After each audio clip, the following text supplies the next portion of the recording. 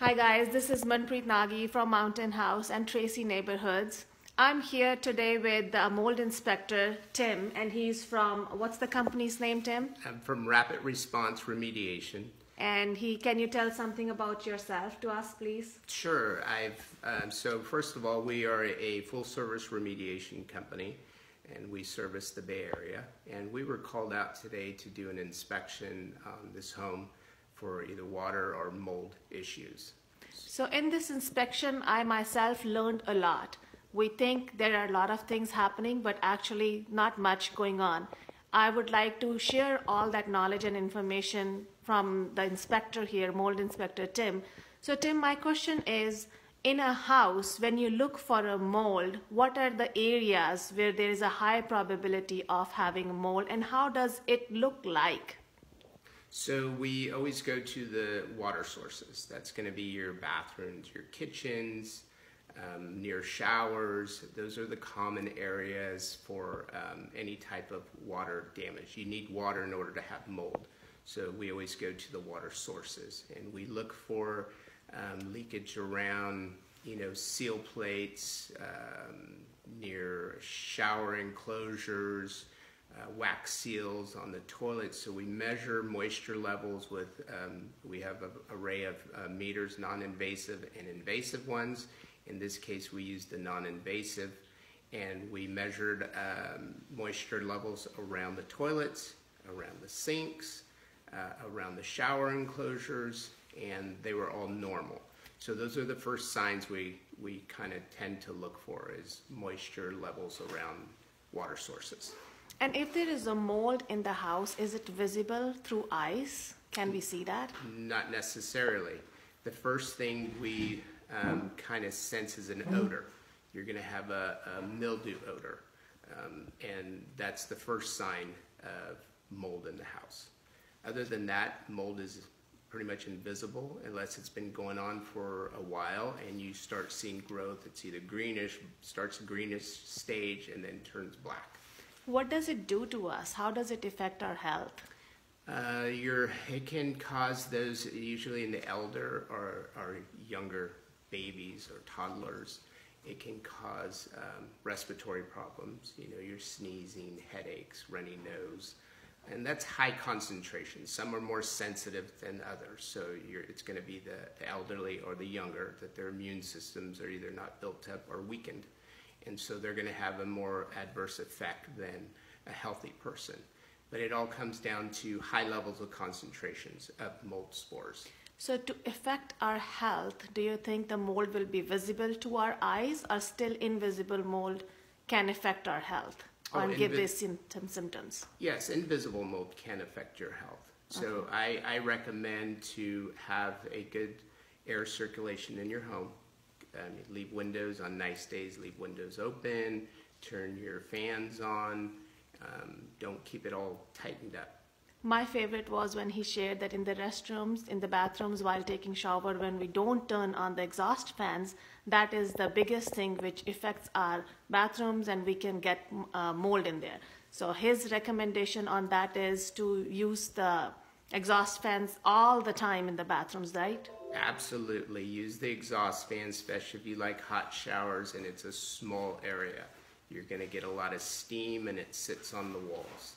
Okay. And one more important question is, does the weather affect mold? Different weather, different levels of mold in the house. Yes. You're going to have, during the springtime, pollinating time, you're going to have a lot of spores in the air. And during the rainy times, you're going to have the cleaner air, because rain is heavy and it settles the mold spores and everything else outside down.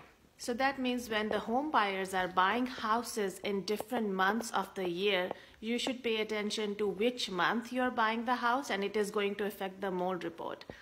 Is that correct, Tim? Correct. Yeah, so that is a lot of information, and I'm going to actually share contact of Tim in my video here as well in the comments. I have really loved the way he explained me everything. It's a lot of knowledge. Thank you, Tim. Thank you so much for all the knowledge and the time you spend with us. Thank you very much. You're welcome. Thanks. It's very common. Common for these type, whenever I see water around here, It's either the sprinkler, and you said there's a bathroom right above, right? Or some type of toilet or drain, okay? And a lot of times it will just roll on the seams because that's a seam there. So there's no house that's 100% level. Sure. And so this is where it was tilted at and the water could have rolled. So how do we check if it is dry now? Oh, okay, perfect. So no noise is good news. Yeah, no noise is good news. It's dry. Okay. So what is the probability of... So now, if it was a supply line or your sprinkler line, that's a constant line that's active. Okay. So just, and you would still have water. If it was a toilet or any type of supply lines, those supply lines are constantly on, you would have moisture. Could be drain line. Now that's only when the water's on and it's draining. But other than that, I think there's no active leak. So that's what we look for, active leaks. Active leak, It's okay. not an active leak. So my suggestion is you just keep an eye on it when you buy the house. I don't smell any type of mold or any mildew in here. Again, it's more of a just not being used kind of odor. You do have ventilation. ventilation, one vent here. Keep those vents clean, guys, so that there's proper ventilation in the garage or the areas. And we are checking again. No noise is good news. No noise is good news. Good. So you're good. I don't see anything else an issue down below. Okay? So close to the shower in that build-up wall is the most important. Yeah, all around again, you got the same type here. This is a caulking around here. You're gonna have it around your shower pan. And so you always wanna make sure that there's Everything no is properly cracks. sealed. It's sealed. No because, water intrusions. Right, you look for any cracks in your grout lines, anything like that. And you have a crack, you'll have seepage. Okay, you see the white caulking around the fixture? Because What are the sources of getting water behind this shower wall? It's going to be a supply line.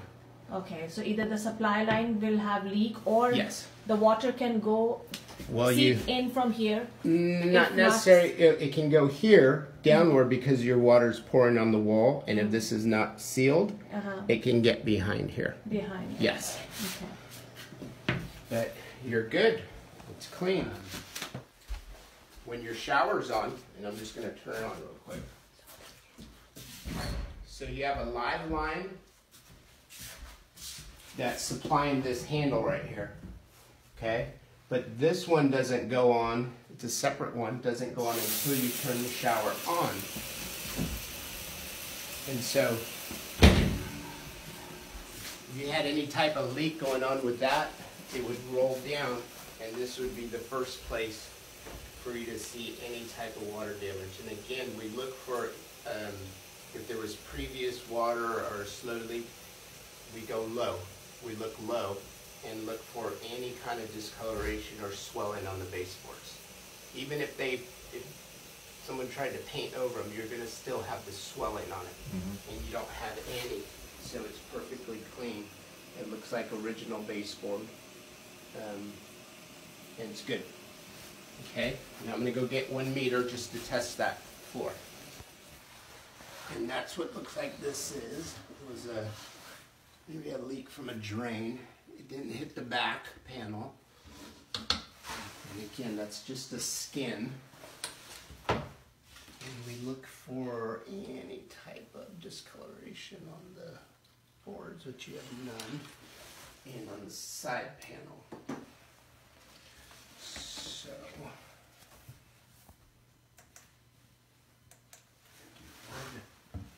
okay.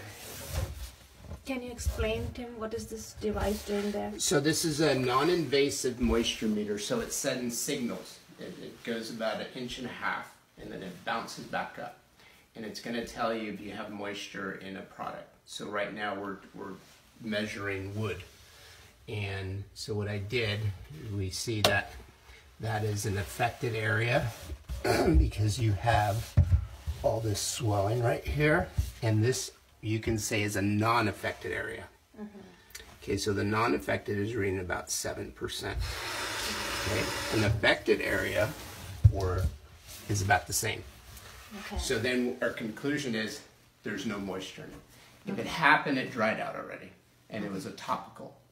Okay. And it didn't go any further than that, because I can tell you these are the hardest to dry because it's compressed wood. Okay. So it just hit the finish on it, swelled up a little, it's dry. If there was any type of mold, because this would be the first place for it to grow, because it takes so long to dry, you would see blackening or something like that, discoloration, a lot of discoloration. So that happened. It was what we call a sudden loss. Maybe it sat for a few days and then they got it and it just bubbled. So anything when the color is green, it's a good news here. Yes, No, anything in green is good. Okay. Correct. And so again, we always do what we call a non-effective. So even the non-effective is a little bit higher than that area, so that's good. And so you're going to have different, it can be a little bit cooler here, coming into the doorways, right?